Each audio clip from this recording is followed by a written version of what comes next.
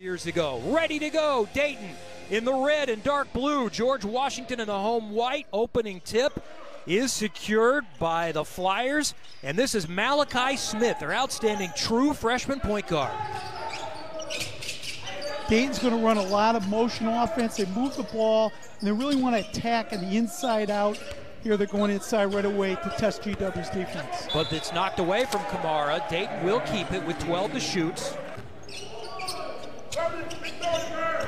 Lost by 1 to VCU on Wednesday. Attacking the basket, sets up a corner three for Smith. He'll miss. Offensive rebound, Camara, and the two-hand flush. And there's no question about it. The big question mark for Jamie Christian at GW. Could they keep the Dayton Flyers off the offensive glass? There's Camara striking early. Elvis weaves to the basket and lost it. Ahead, Adams, one-on-one, takes it to the basket for the Colonials.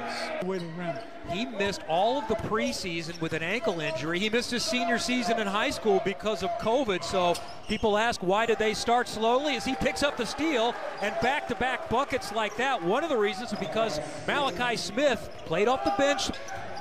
This is Malai Sissoko who's checked into game 14, their big man in the middle now. Brea has it out on the wing. He'll trigger and hit over the top of the smaller defender, Bishop. And again, a good sign for Dayton.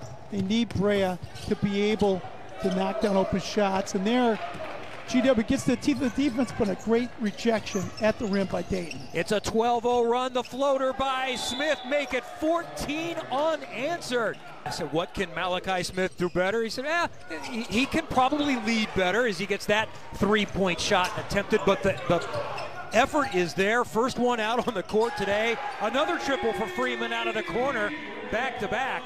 You're seeing the future of point guard play in the Atlantic 10. Breon Freeman, a freshman for GW, Malachi Smith for Dayton. Two of the best in the league, and they're just freshmen. Get the impression Malachi is more of a quiet player. He's got the ability to lead, but that's going to be a work in progress. Good feed from Brea down low to Camara for the easy dunk. They've won. He's doing well today, but big hole to dig out of, but Bamasil over the top throws it down. A dozen for Bamasil, and there's 15 for the moment. 15 is the advantage again. Dayton settling into a zone, and Lindo turns it over. Weaver. Again, that was the length of Holmes, and look at him rim run. If we can get a replay of that later on, he deflected the pass with his length, and then he just runs the floor so hard. I'm so impressed with Deron Holmes. Double figures for him now. This matches the biggest lead of the game. Here's Holmes with the deflection, and he outruns everyone. He just has a relentless work ethic, and again, great unselfishness by Dayton to find that man. You got to reward the big who runs that hard. It's not going great for GW today, but it's going pretty well offensively for Bamasil. 16 points for him. Freeman is going to force the turnover. Is he? Look at that. From the seat of his pants to Bamasil with the throwdown. And everyone's going to talk about the great throwdown by Bamasil, but that play was created by Breon Freeman. He is a competitive, tough-nosed kid, and I just love his spirit and his determination. And here you see the hustle play by Breon Freeman, just diving for the ball and giving it to Bamasil. It's a 25-point game, mid-second half. You got to take care of the ball, GW. Weaver out ahead, easy finish, up to 27. Each half, a 14-0 run, and that's why this one has gotten away from GW.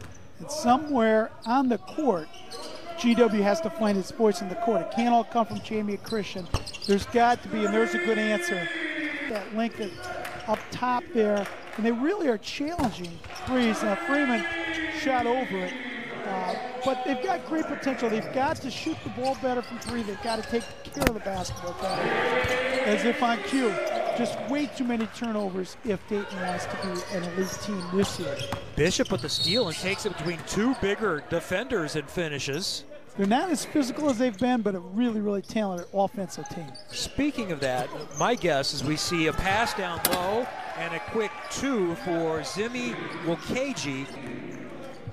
Shot clock violation, so GW is going to have to inbounds to click off the final few seconds. It's a wire-to-wire win.